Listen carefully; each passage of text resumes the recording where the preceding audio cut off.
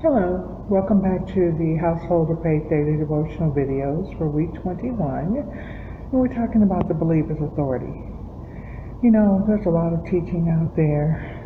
We're going to cover a little bit of it this week about the authority of the believer. Some inspirational information from the late Kenneth Hagin, Andrew Womack, and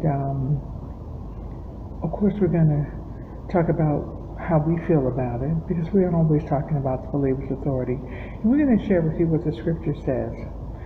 There are three things that I know that we absolutely have to have when it comes to walking in the authority that God has given us, that Jesus won back from the enemy when he got back from Satan because of his sacrifice on the cross.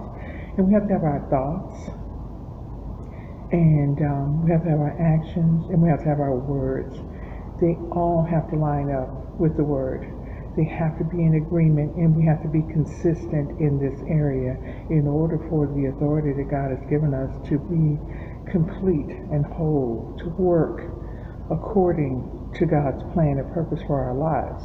Now, anyone can fall short in any given area. We all struggle in keeping our thoughts under control. We struggle with keeping our actions and lining up with what the word says in our mouths, the words that we say.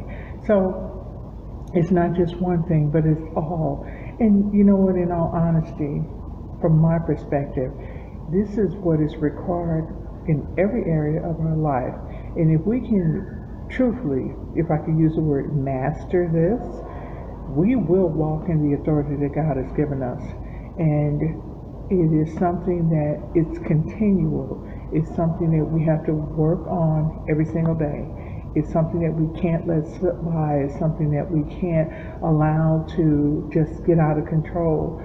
If we find ourselves thinking the wrong things, we're going to say the wrong things, and we're going to do the wrong things. So really, it all boils down to me in a nutshell. This is what the word says. This is what I have to live by. This is the standard that God has set for us, and it applies to everything in my life. It is like a blanket. There's nothing that it doesn't cover. So with that in mind, we're going to be sharing on honestly on the same things that we talk about all the time: the words that we speak, the thoughts that we have, and the action that we take. So it's words, it's thoughts, it's deeds, which is exactly what the Bible tells us over and over again. And this is the basis for our authority in Christ. And we're not, at this point, we're going to just stick with that, because that is really where it starts and where it ends. Okay? And we'll see you next time. Bye-bye.